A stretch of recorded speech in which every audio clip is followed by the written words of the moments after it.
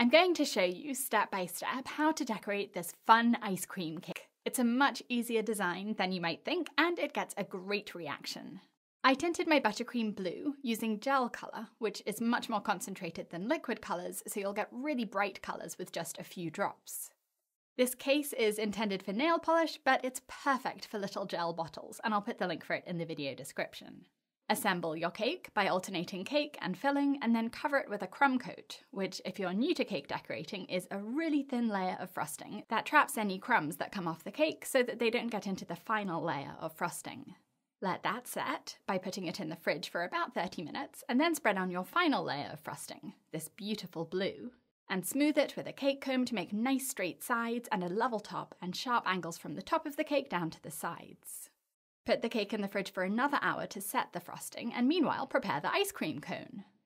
To make the buttercream for the ice cream cone, I'm using a tiny drop of brown and a tiny drop of orange, and you really don't need much buttercream or much gel for the cone, just a few spoonfuls of buttercream and the tiniest drops of gel you can squeeze out of the bottle. Or you can dip a toothpick into the bottle for more control over how little gel you're adding. Add yellow to brighten the colour, and brown to make it darker, until you're happy with the colour. The neatest way I've found to make the cone is to make your own stencil, which is really quick and easy and cheap. All you need is a piece of parchment paper.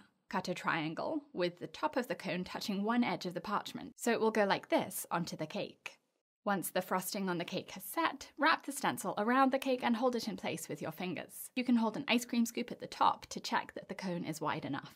Spread the brown frosting onto the exposed cake in the middle of the triangle, spreading up and down rather than side to side so that you don't push the buttercream underneath the stencil by mistake, because that would smudge the edges of the cone. Scrape gently over the brown frosting with a cake comb to flatten and smooth the frosting, and then peel the stencil off straight away to leave a neat triangle behind on the cake. I know this doesn't look like an ice cream cone yet, but it will in a minute. To make a waffle cone pattern, use the straight side of a cake comb to indent the brown frosting, holding it at a diagonal, and I'm using one side of my triangle as a guide to mimic that angle all the way across the cone, to make sure my lines are parallel, and I'm trying to space them evenly too. I find that the neatest way to imprint the lines is to follow the curve of the cake and slowly angle my cake comb up so that it presses against the cone at the bottom of the cake first, and then I'm working my way upwards.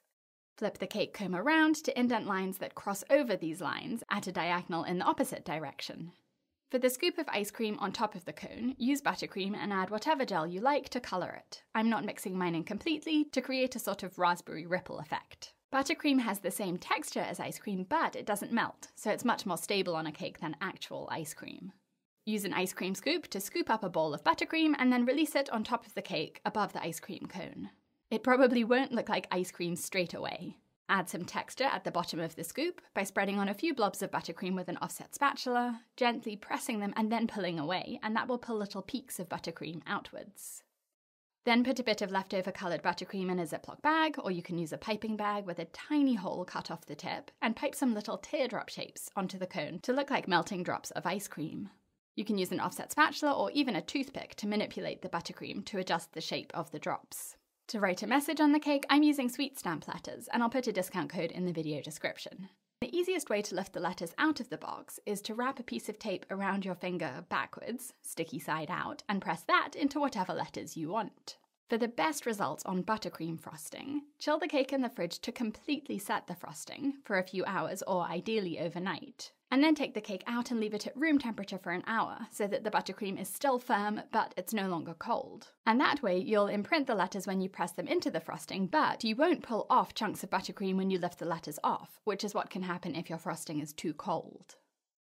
The letters don't need to be legible at this point because you're going to paint over them, but you want a clear outline to guide you as you paint over them.